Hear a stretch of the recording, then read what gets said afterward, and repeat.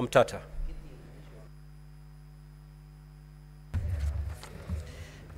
Thank you, Mr. Speaker. I stand here not to defend a good man. It's not important whether His Excellency the DP is a good man or a bad man. I stand here to defend the oath of office that I took to defend the Constitution of Kenya. And that includes giving the devil his due. When the people of Kenya, during public participation, were screaming KUFA, MAKANGA, KUFA and DEREVA, they were opposing selective prosecution. They said if Parliament has to hold people accountable, it should not be selective. And I stand here to look at whether this House has complied with the Constitution.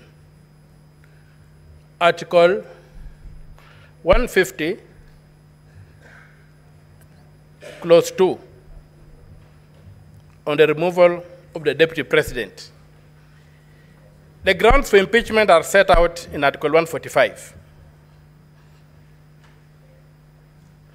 And pursuant to Article 145, it is purely a political process, but bound by law, especially Article 25, Clause C, which requires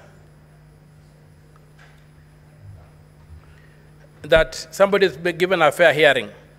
So the removal of the president by impeachment on any ground under Article 145 is a grave matter that involves overturning the sovereign will of the people as expressed in a democratic election.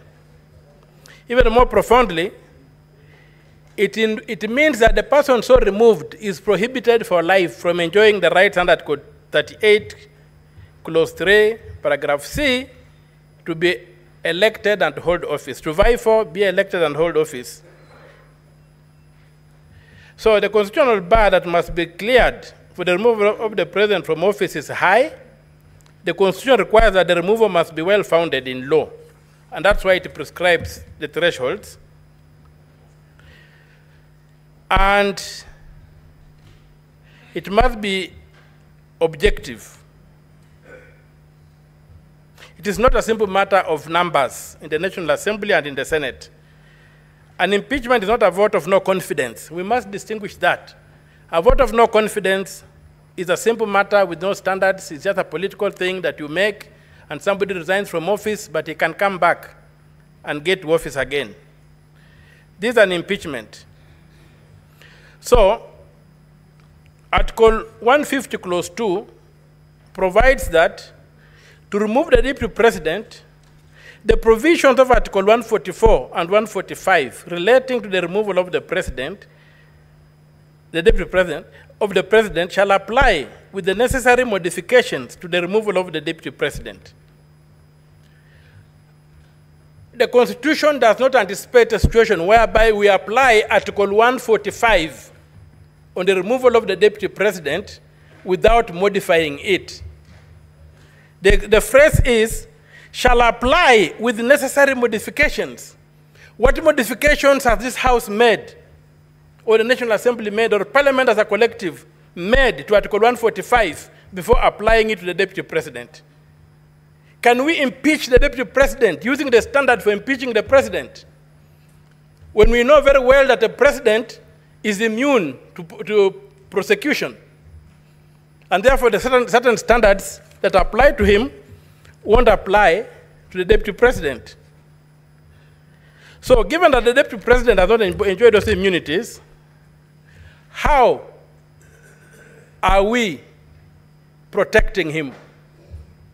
How are we ensuring that this process is constitutional? It's my submission there's a total failure on Parliament to have proceeded to impeach the Deputy President without making the necessary modifications to Article 145. And you have seen the potholes we have fallen into. It's okay for the President because the President is immune from judicial processes. But is it okay that the Deputy President should be prosecuted using the same standard used for the president. And the drafters of the Constitution. Senator Ali Roba.